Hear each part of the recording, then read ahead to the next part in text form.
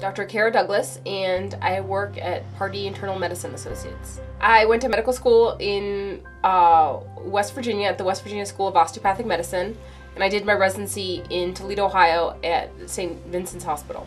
Both MDs and DOs have gone to 4 years of med school, but at DO school, we do some extra training or extra education. I think it's intellectually challenging. I think you tend to get some of the harder cases. What excites me most about my job is the interactions with patients.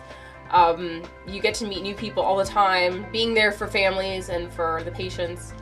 That's what I like the most about my job. The people here are warm, they're friendly, it's a laid-back kind of area. The patients that I typically treat are people over the age of 18 or older, up to age, 101. There's no age limit. I don't treat children, and I don't typically treat pregnant women.